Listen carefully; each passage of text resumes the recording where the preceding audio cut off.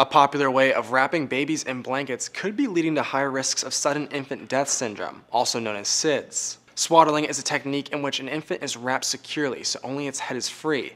Many believe it mimics what the child would feel in the womb, and it helps calm them down. The problem is, if the baby moves, swaddling could make it harder for the baby to breathe when it lies on its stomach or side. A new meta-analysis compared 4 previous studies and found that of all the infants who died of SIDS, 17% had been swaddled. The risk of death doubled for children sleeping on their stomach or side when they were swaddled. Sudden death was more common among older infants though, and the researchers think this could be because they're more likely to move from their back to their side or stomach while sleeping. For obvious ethical reasons, the researchers didn't control who was swaddled and who wasn't, which means the study is correlational and other factors may be at play.